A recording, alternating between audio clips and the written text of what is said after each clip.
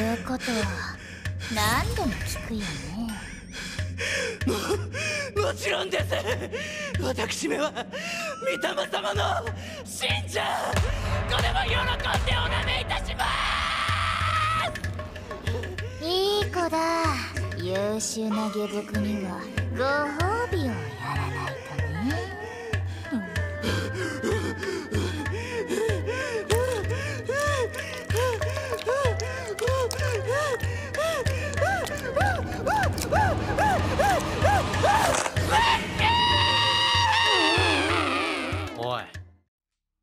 Hello and welcome to another video on the VikingGnomeAnime channel. Today we are going to be answering the simple question of, is KamiKatsu working for God in a godless world worth your time?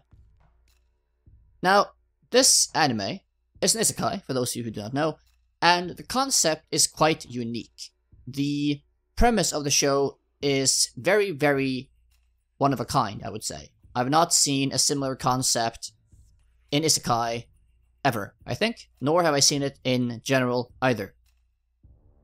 So the premise and the concept of the show is really, really intriguing and has a ton of potential. Now, the issue is how they realize this potential, or how they may not realize this potential. Now, we have 2 episodes out so far, and in the first episode, I had a lot of hope, really. We get introduced to the main character, Yukito, who is the son of a cult leader of some sort, worshipping a specific god. And he is thrown into the ocean to basically survive underwater for 3 days. And if he survives, it means God has blessed him and he is fit to be the leader of his father's cult. Now, of course he dies, because he doesn't believe in God or what have you. And he gets reincarnated in a world without religion and without any sort of organized belief system, as he was wishing at his last moments in the other world. Now, in the first episode, we basically just get trinklets of knowledge and information about the world. We don't really get to know too much before the latter end of the first episode. So we just have Yukito getting to know these villagers, this village girl, Aru, and some others. But we don't really get to know too much about the world. You know, he thinks that, hey, this must be like a standard isekai world, right? Where with guilds and magic and stuff like that. But hey, that does not seem to be the case. So, good? Not good? Who knows? But then, later in the episode, we get to actually see what this world is actually about. To a larger extent, anyway. Where these people living in this village are actually outcasts. These are sort of shunned citizens of this empire that are sent to this village on the outskirts of the country to basically be, well, just be outcasts, right? Because they do not believe in the ritual sacrifice, so to speak, or the voluntary end-of-life doctrine that the country they are living in has adopted as like a main tenet of their belief system or something along those lines for the last hundreds of years. Now, that in and of itself is really interesting, right? Like, the concept of what would a society develop like if they had no organized belief, no organized religion, no spirituality, or any sort of belief in a higher being or a higher purpose.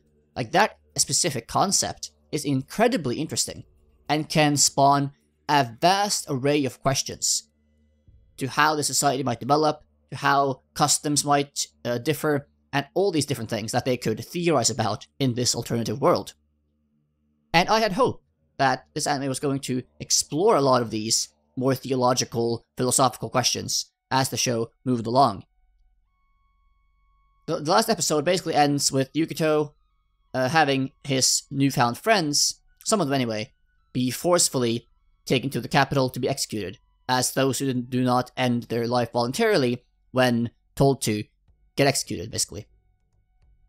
But the country does not see this as murder, because it is just part of their belief system, or part of their culture, so to speak. I would love to have the anime prod into these questions more too, but I don't know if you will actually get that or not at this point. Anyway, the episode ends with them being executed. Yukito tries to go there to help them, and he's also killed, basically. But at the very, very end, he begs to this god, which he has no belief in from before. Says, basically as a Hail Mary, like, hey God, if you actually exist, if you are actually out there, then please do help me. You know, help me, help my friends. And the god comes in. It's a lolly, of course. Because of course. And the lolly god comes in and resurrects the people, and that's the end of the episode. The second episode, I had a lot of hope for, of what the anime could turn out to be. But, goddamn, it seems to be rapidly declining in potential and quality.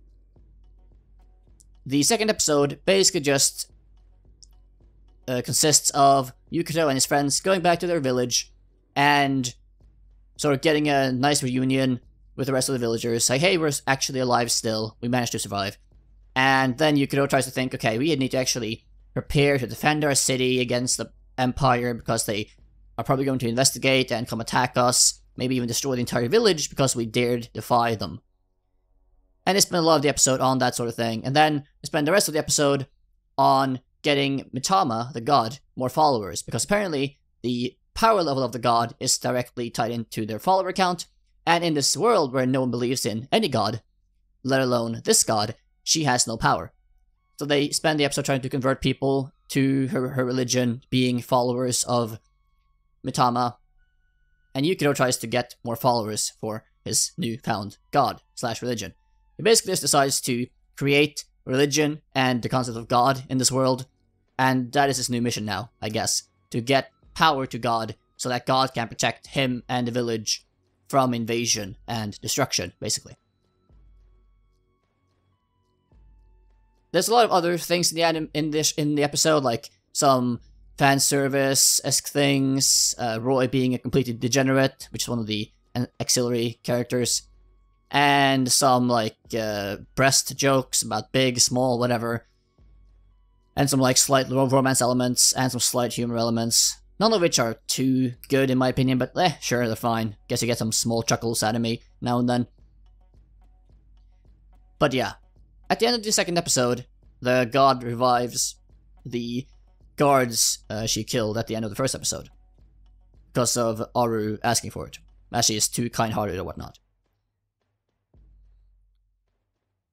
The concept, though, of the show, like the potential of the show, is rapidly declining, as I mentioned prior.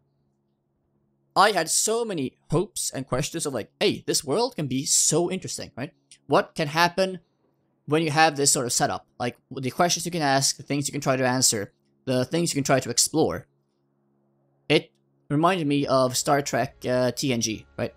All the concept they explored and tried to answer as the show ran its course. You know, with each episode, trying to explore new worlds, new cultures, new belief systems, whatever else have you, right? To try to explore different concepts.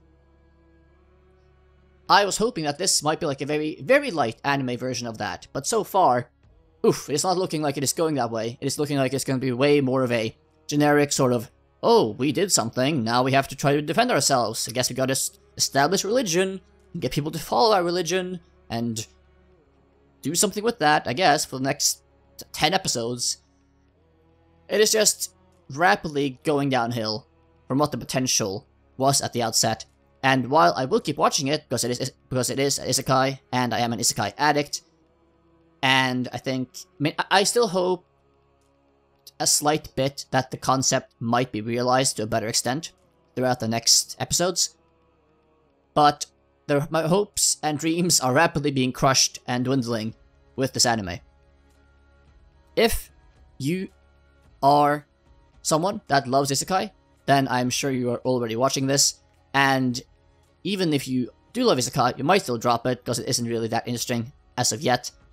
The second episode was largely a dud, I would say. But if you watched the first episode and you thought, hey, this looks really interesting, the same thing that I thought, right?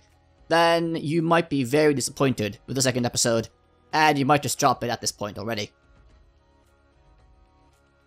This is a show that after the first episode, I would have said, hey, you know what? This can be really nice. I think there's a lot of potential here, and I would recommend you watch it. But after the second episode, I would say, hey, if you really like Isekai, try watching it, see what you think. But if you want a more polished, good, proper anime, this might not be for you. It is not looking too deep story-wise, character-wise, plot-wise, at all so far. So be very cautious, and if you are not an Isekai addict, I would put the show as a maybe watch after we see how the show develops in 2, 3, 4, 5 more episodes, and then decide, basically. That is going to be the crux and end of this video, though. If you found this helpful or valuable, or you got some insights or new thoughts about the show, or anything really, then please do comment down below. I read and respond to every single comment, and I do greatly appreciate your support. Feel free to also hit the notification bell, subscribe button, like button, to just support my content and be notified of future content as well. That will be all, though, for this video. I hope you enjoyed, and I will see you all in the next one. Bye-bye.